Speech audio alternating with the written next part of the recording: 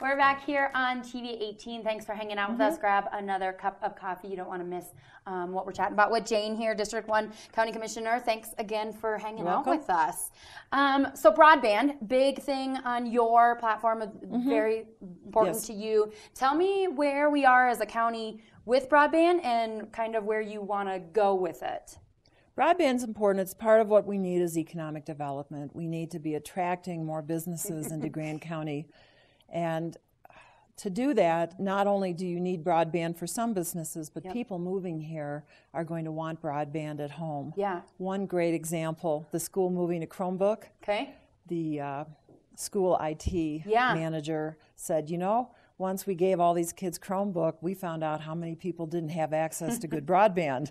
Okay. Because they're using it for schoolwork and texts. Okay. So broadband, I think, is critical to continuing development.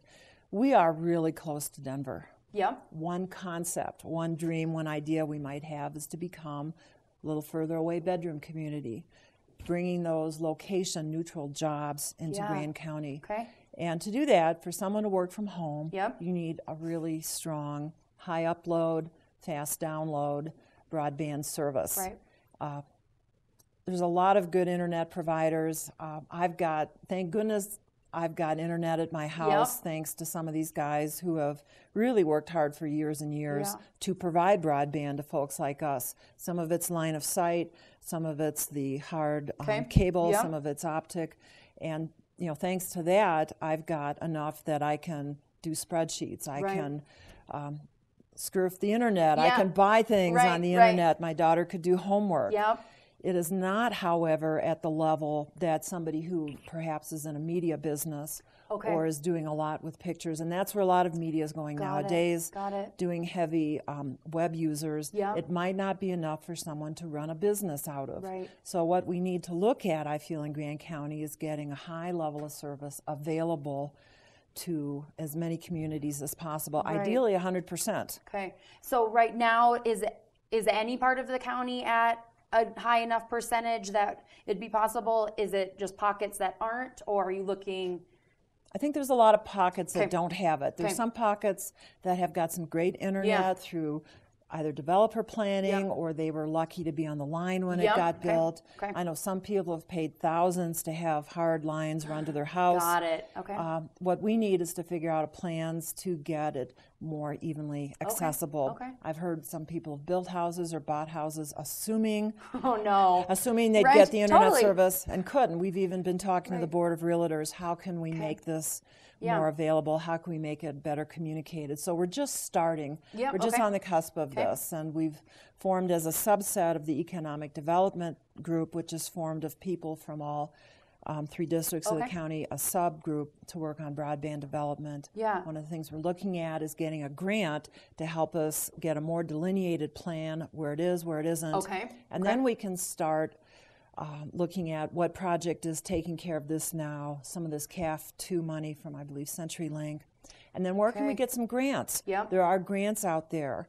We're a government entity. We can apply for these grants. But people give money to people with plans.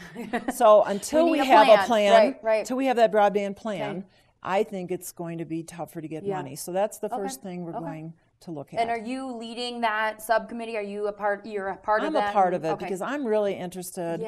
I like to solve problems. We're getting a huge amount of support from Diane Butler, our economic developer, economic development manager at the county. She's been doing a super job with this. She finds grants in all kinds of places. Diane is good at getting money.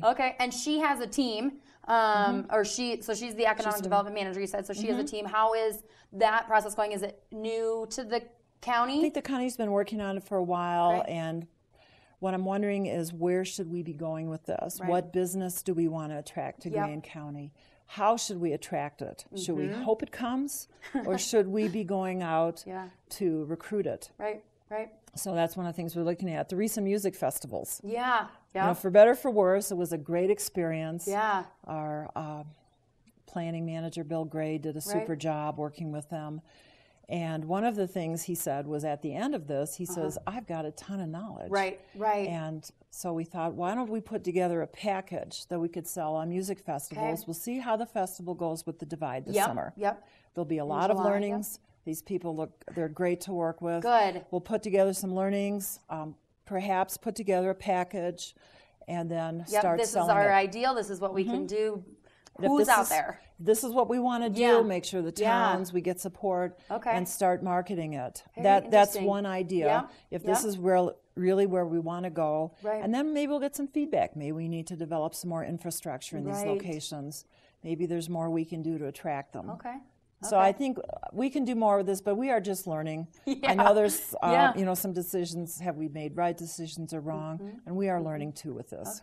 Okay, and that all kind of rolls up into the economic development plan and what Diane's doing and what you guys are doing. Because we want a base of businesses that are year-round. Yes. That are bringing people into the county. Who see this as we do, as a great place to live, super people. And who want to live here and help us make this a better, even more thriving community. And year-round, I think that's the hardest thing, right? Is year-round trying to employment. Understand that and what that looks like, and trying to extend both seasons either way, and see if we can get them to connect sometime. I think so. Yeah. Cool. Okay. Well, this has been very awesome for me. I feel like I'm learning more than I probably should actually already know. But we're going to talk a little bit more when we come back from another break. Kind of recap what you're doing and what you want to stand for. And we'll be back here on TV 18 with Jane. So don't go anywhere.